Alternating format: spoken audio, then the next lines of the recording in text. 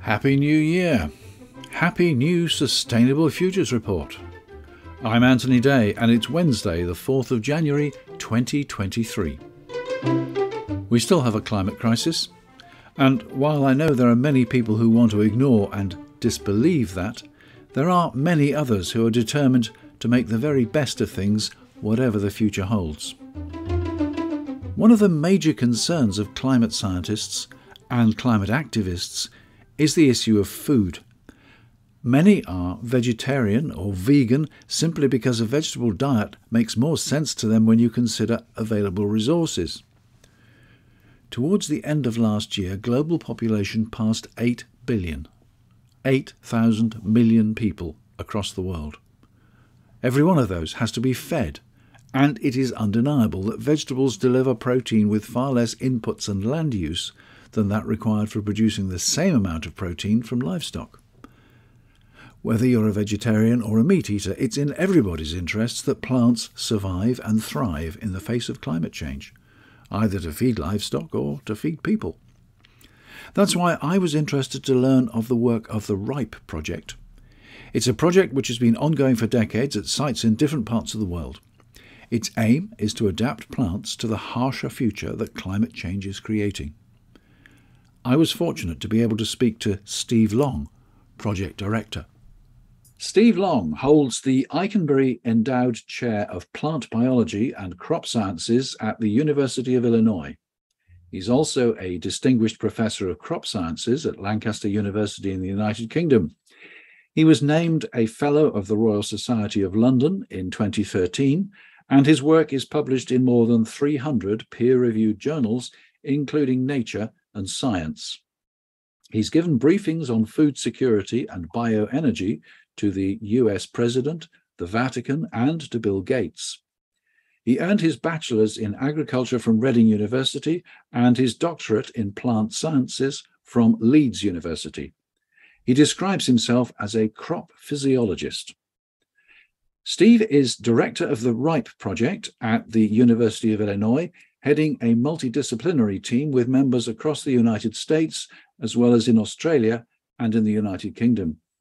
Steve, welcome to the Sustainable Futures Report. Thank you. RIPE, R-I-P-E, Realising Increased Photosynthetic Efficiency. The FAO, the United Nations Food and Agriculture Organization, has said that by 2050, we're going to need 70% more food than we're producing now.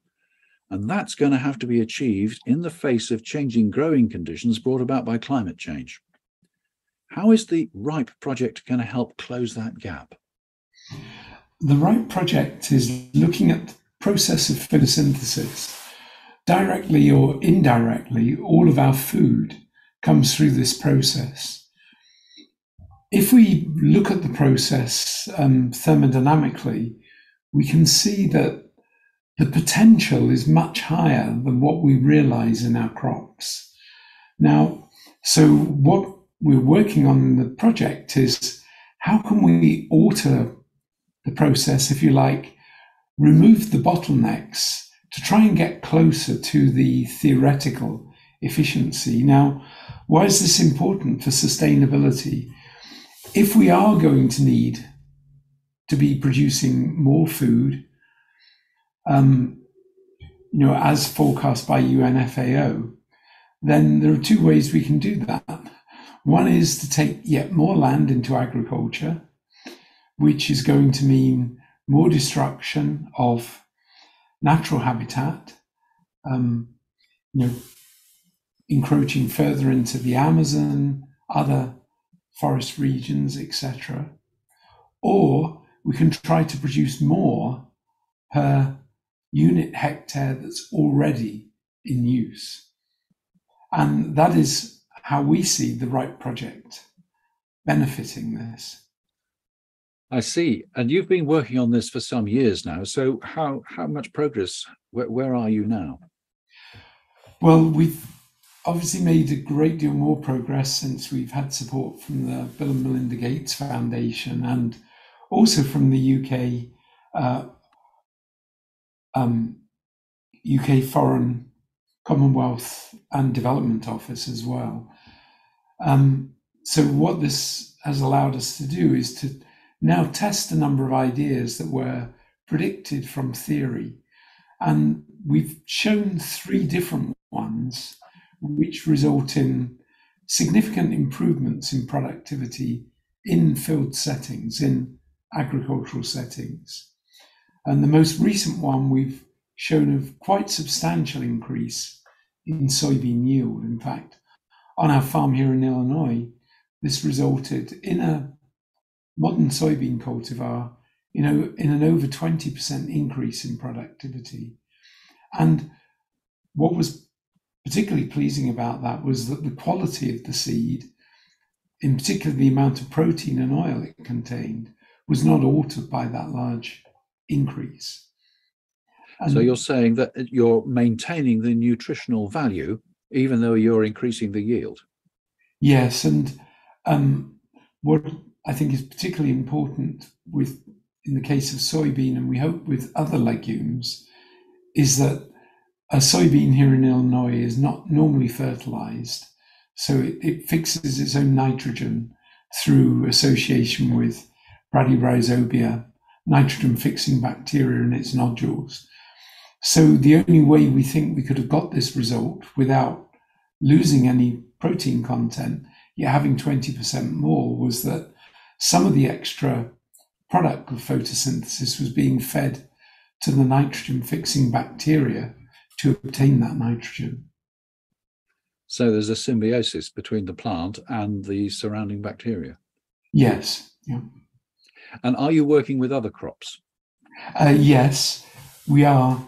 We're particularly interested in cowpea, which is the most important vegetable protein source in sub-Saharan Africa, sometimes described as the poor man's meat for smallholder farmers. And that, of course, is in collaboration with the Gates Foundation. We're also looking at cassava and rice too. So your products then will be available to the small farmer and not just to the agricultural industry? Yes, that is the core reason for FCDO and the Gates Foundation supporting this work. So soybean is kind of a starting point. It's an emerging crop in Africa because it does have such high yields, but relative to other legumes. But putting it into these crops, which are important to the smallholder farmer, is really the most important, because if you look today at about 1 in 10 people on the planet are hungry, for substantial periods. You could say that is arguably the worst global health problem we have. And when we look at where those hungry people are, the bulk of them are in South Asia, 4 countries of South Asia, and in sub-Saharan Africa. And in many cases, these are actually farmers, ironically. They're smallholder farmers. And so, we're looking in particular at crops that could really help them and ensure their own, if you like, family food security. And will the costs be such that these plants will be accessible to these small farmers? Yes, a condition of the funding is that any technology developed, whether patented or not, is available free of charge in these countries. Right. Well, I was going to ask you about that. Who owns the IP, the intellectual property? The intellectual property is owned by the inventors. So in the case of the example I gave you on soybean, that is jointly owned by the University of Illinois and UC Berkeley as well. Okay, so it's secure from that point of view. It's not commercially owned, which has been true of some plant developments, I think. Yes. Yeah. So it's available to small farmers in developing nations. Um, can they save seed, or does it not breed true from saved seed? No, it would. It would breed true from saved seed in the crops we're talking about, in cowpea, in cassava, which is vegetatively propagated. So they would be able to save seed. That's a very big advantage from their point of view, isn't it? Of course, if it was in corn, the by far the best yields in corn come from hybrids. So they do have to be made by, plant by a breeding company or breeding organization. It might be some countries that might be government held. Right.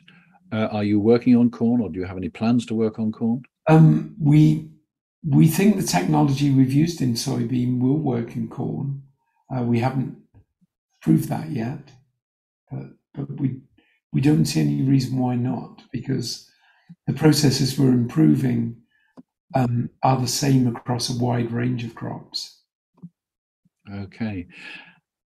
I'm sure you're aware of George Monbiot, the journalist. I don't know whether you've come across his latest book, Regenesis. No, I haven't. Sorry. Well, in that he quotes David Lobel from Stanford University. And if I've interpreted Lobel's paper correctly, he is saying that it is possible to re-engineer plants so that we do indeed see major increases in yield today.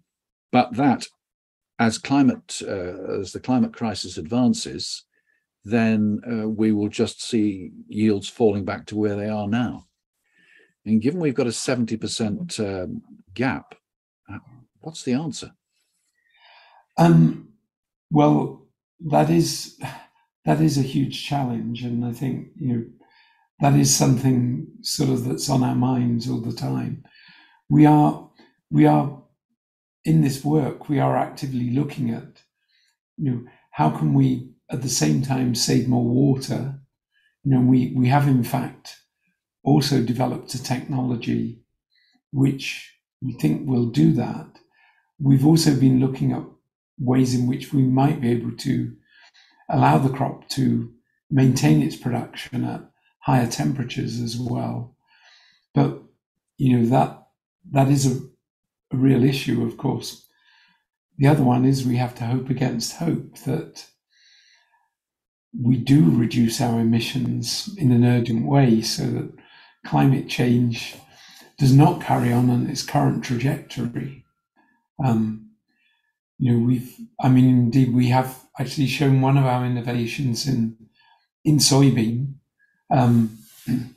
It works better at high temperature, but in fact, David is right that in this particular case, all we've managed to do is maintain yield by our innovation rather than lose it, which is what we would do if we hadn't made the change. Yeah. So, this needs many more people working on it than just ourselves. Yeah. There are some who seriously criticize industrialized agriculture on the basis it's plow it up, lace it with fertilizer, plant monocultures, spray pesticides, harvest and repeat. In fact, some people say we've only got 60 harvests left. And I heard somebody the other day say, no, we've only got 7 left. I don't know. I think I hope that's alarmist. But do you think industrial agriculture is the future, or will continue to be the future, or should we be concentrating more on the small farmer? Well, that is, very much what we're thinking of, and that is our target in this project, because and we have seen this before as well, that the world was facing serious starvation problems in the 50s and 60s, which were largely solved by the Green Revolution. Unfortunately, the approaches of the Green Revolution, which was again improving the yield potential, genetic yield potential of crops, unfortunately, those approaches are reaching their biological limits. So we need new ones, which is what we're doing now. But clearly, the aim, of Gates Agricultural Innovations is to be able to give smallholder farmers seed, which will produce more, and allow them to feed their families.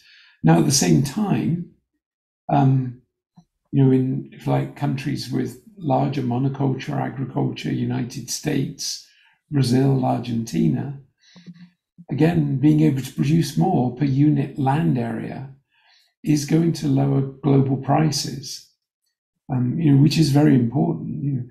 As we've seen right now, right now, of course, we're getting large increase in the price of wheat because not all of the Ukrainian Russian wheat is available as it would normally be.